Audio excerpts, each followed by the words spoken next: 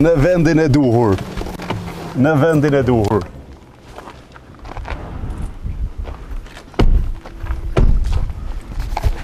Mbërritëm në vendin e duhur bashkë me Besa. Ku je, Besa? Hajde këtu, Besa.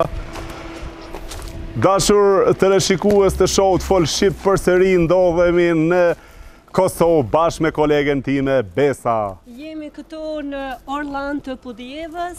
Orland quhet fshati. Po pra këtu. I Podujevës. Kemi ardhur në këtë rezidencën e bukur këtu. Shiko, në majt Kodrës, në majt natyres, dhe kemi ardhur ekstra dhe njerë nga Zvicra për të parë këtë familje të mrekullueshme.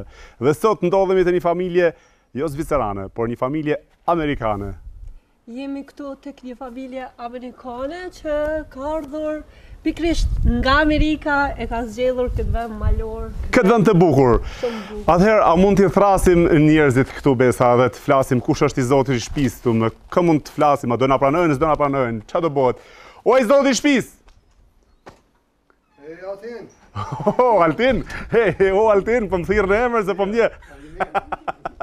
Mirë, faleminderit, përshëndetje. Si je? Si kalon? Apo lodhesh? Ka pak, ti si je? Përshëndetje. Halo, ky është djali. Si të kam? Mirë, shumë panë. Përshëndetje. Si jeni? Oh, hello.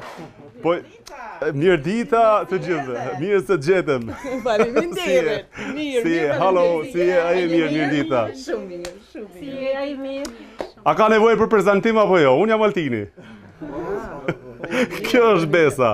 Besa, më vjen mirë. Ne kemi ardhur ekstra për të zhvilluar një intervistë së bashku me juve. Edhe në qoftë se keni kohën, mundësinë për të na pritur ta zhvillojmë intervistën, për neve është një kënaqësi e madhe. Sa jo? Hajde. Faleminderit shumë. Faleminderit, ju koft mirë. Unë po ulem këtu, John. He? Këtu po ulem unë, po rri përballë. Tak. Normal është ladies first. Po na shqiptarët si shikojnë fort. Ka një herë. Ja.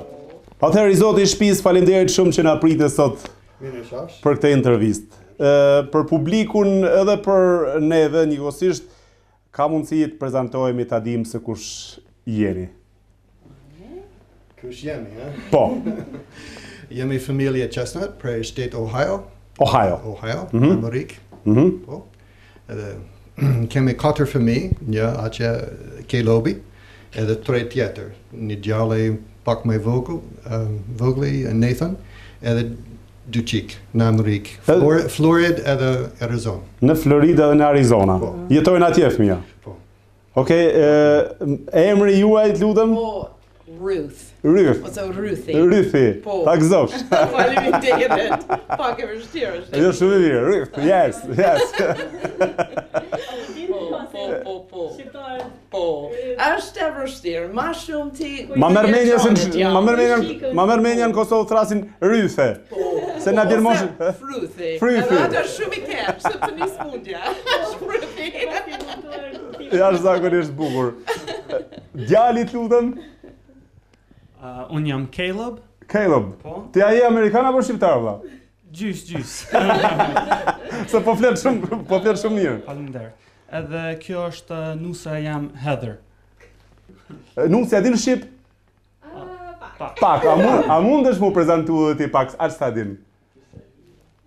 Unë jam Heather. Heather. Është zakonisht bukur. Faleminderit shumë. Kur keni ardhur për herë të parë në Kosovë, John? Herën e parë, unë edhe Ruthi kanë ardhur 7 orë 99, mas luftës, edhe unë kanë ardhur 8 orë, për shtëpi, për vend, për familje, edhe kam ardhur janar 2000 për të jetë. Edhe familjen tim kanë ardhur mars 2000. Po. Në vitin 2000. Bukur shumë. Complete mars 2000. Përshtypja juaj e parë për Kosovën, ose arsyeja pse erdhët? Luftë. Në luftë. Problem, për luftë, për dëmoj njerëzit, sepse shumë... Për të ndihmuar njerëzit. Çdo njeri në botë e din diçka për luftë e Kosovës, edhe ishëm të shtëpi, edhe Kam pa program për probleme për fëmijët, veçanërisht për fëmijët e Kosovës, të Maqedonit, krejt probleme edhe kam folur me shoqen edhe me fëmijë. Çka mendoni ju shko edhe në ndihmuar shqiptarit, në ndihmuar shqiptarët e Kosovës. Krejt tha pse jo, edhe jemi këtu 17. Po prandaj ju duam ne, prandaj e duam Amerikën, sepse na keni ndihmuar gjithmonë, na ndihmoni. Ju lutem rryth. Përshtypja juaj për Kosovën herën e parë kur keni ardhur në këtë vend. Ishte një vend që nuk kam parkuar, sepse kam menajt veç në Amerikë deri atëherë. Njerëzit ma shumë kam pëlqyer, ata ishin shumë shpirt madhe. Shqiptarët. Edhe kam thirrë në shtëpie, atëherë ishte një shup, për shembull, sepse shtëpia ishte shkatruar, por na ka thirrë pim çaj, menajt, nuk kemi pasur asnjë fjalë në shqip, edhe ndoshta 2-3 në anglisht ata kanë pasur, por ne kemi pim çaj edhe keni marrë mbështetje. Po. Keni gjetë respekt, domethënë. Po. Miniherë. Po e meritoni. Nuk e di për të kapur. Kemi shumë shok shqiptar. Keni shumë shoqëri shqiptare. Bravo. A ka ndryshuar Kosova prej ditës parë në sot? Shumë. Çka mundi me theksu diçka më tepër që ka ndryshuar? Më tepër ndryshu? Për shembull, fshati Mbaklava, në 99, nuk ishte asnjë shtëpi me kumen. Asnjë. Edhe është shumë problem. Rrugë ishte shumë më keq. Krejt ndryshme. Po. Ju pse pikërisht e keni zgjedhur këtë fshat për të jetuar? Këtë du me ditë. Sepse në Amerikë, Ruthi edhe unë ka lindër në firmë. Katonar. Katonar? Ju pëlqen katonar? Naturalist. Kemi preferuar natyrë. Kemi shikuar në qytetin në Prishtinë, por ishte plot me njerëz shqiptar edhe nga jashtë të huaj. Shumë shtrajt edhe shumë rrok për një vend për 7 personë. E vërtet. Po si e gjetet këtë vend pikërisht, këtë kodër kaq bukur, si e gjetet? Kemi pasur 2 shokë. Se ju na shikoni edhe me satelit më duket.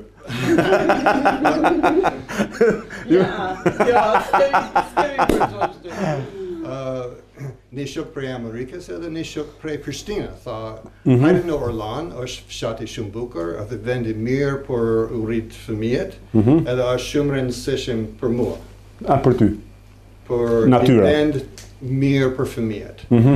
Është lirë, në mall, në pull, në qenë edhe mirë. Edhe përshëndet. Absolutisht. Ajri i pastër. Është shumë larg prej Prishtinës ose Podjev. Ajri i pastër, liçenin e keni aty afër. A shkoni mulat e liçenin e herë? Shumë herë fëmijët. Unë Ruthi më rro. Okej, kaloje pak lutem mikrofonin tek çifti simpatik. Kur jeni martuar ju dy? Kemi martuar në 2013. Pas ka kaluar muaj i mjaltit, e? Po. Ka kalu muaj i mjaltit. Si po ju duket jeta në Kosovë? How do we like the life in Kosovo? Po na pëlqen shumë. E dojna Kosovën shumë, me popullin, me shoqëni, me jetë, këtë shumë e dojna. A e dini që edhe Kosova ju don juve shumë edhe shqiptaria në përgjithësi? Po, e dina. E dini? A e dini edhe amerikanët atje, krejt shteti i Amerikës? E din. Populli i Amerikës, a e din gjithë? Gjithë, jo. Nuk e din krejt? Gjithë nuk e din. Nuk e din krejt? Jo, veç. Absolutisht. Bukur fort. A jeni mësuar me traditën shqiptare, John?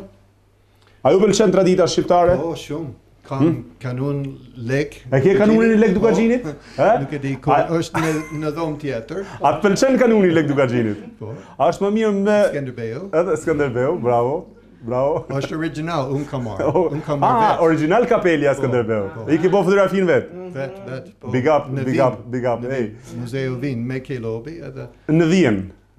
Bravo, jashtëzakonisht bukur.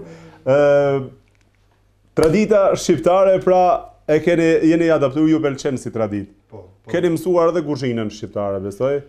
A dini me gatu, pite edhe flia, di me gatu, rëf, edhe flia dhe pite. Flia, Mantia. manti, Manti. Po, gjyveq, po, qaj, Kjo do pensione dhe keksa, ushqimit, po, tamani o, edhe. shumë. Sa prishte. Po.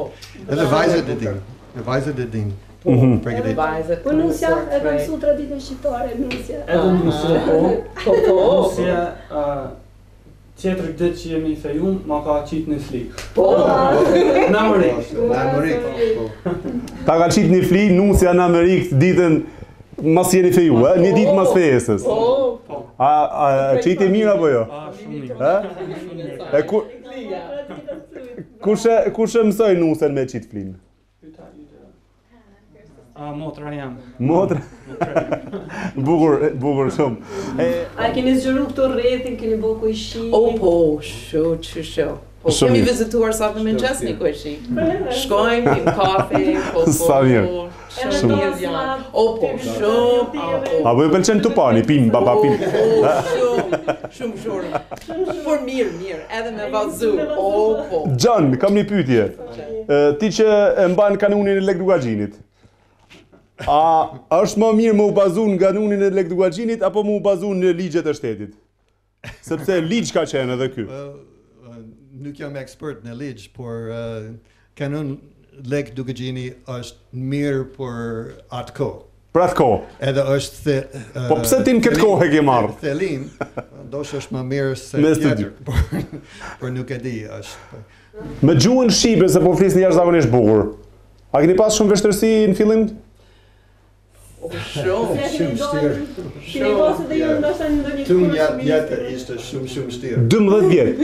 Tung jetë. Tunga tjeta. Thuaj jetja mikrofonin ta thon.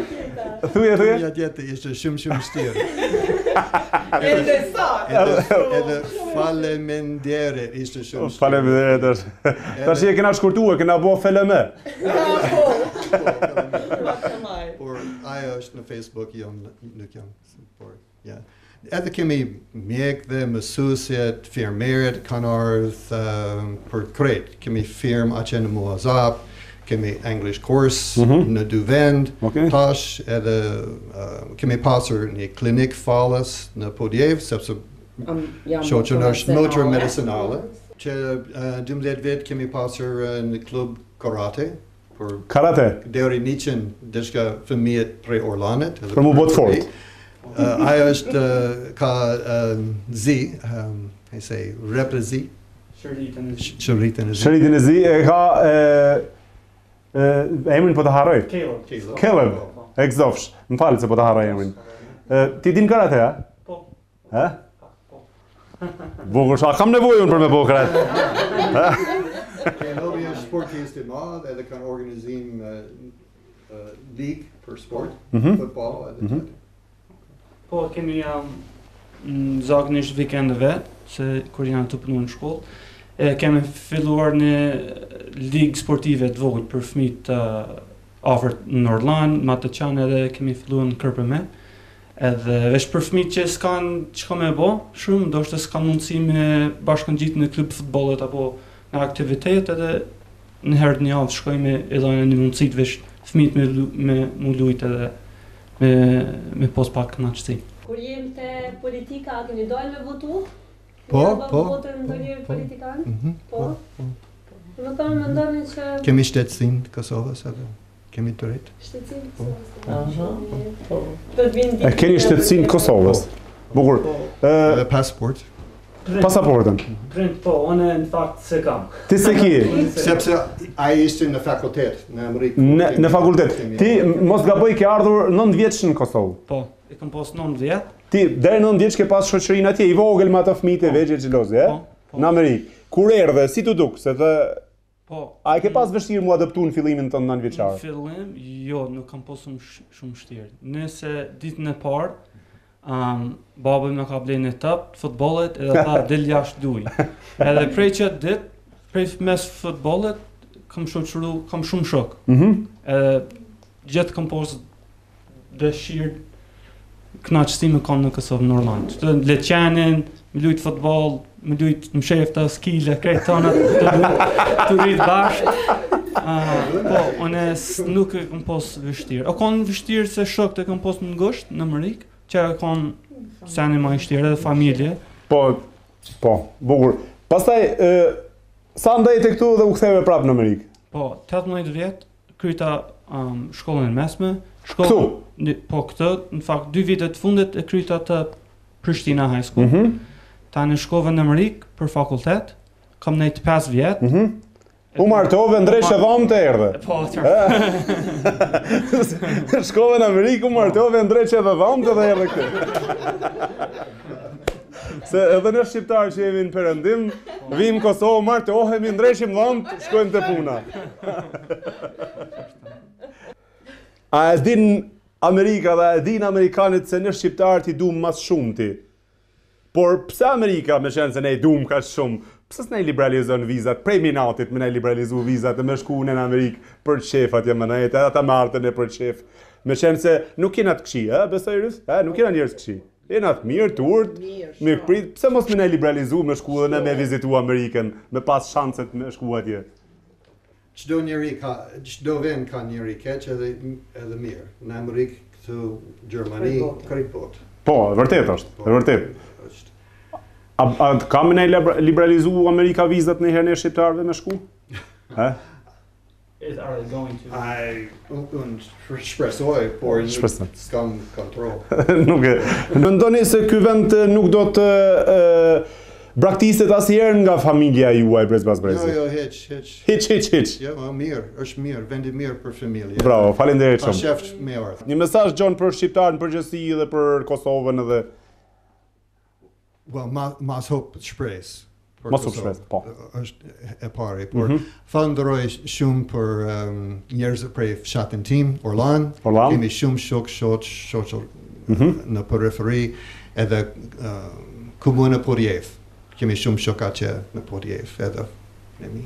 Faleminderit shumë. Dashur teleshikues, ndodhemi në fshatin Orlan, pra në komunën e Podujevës këtu dhe kaluam jashtëzakonisht bukur në familjen e Xhanit nga Amerika. Faleminderit shumë për pritjen edhe një herë. 100.000 herë ju falenderojmë. Faleminderit për juve. Deri javën tjetër nga unë.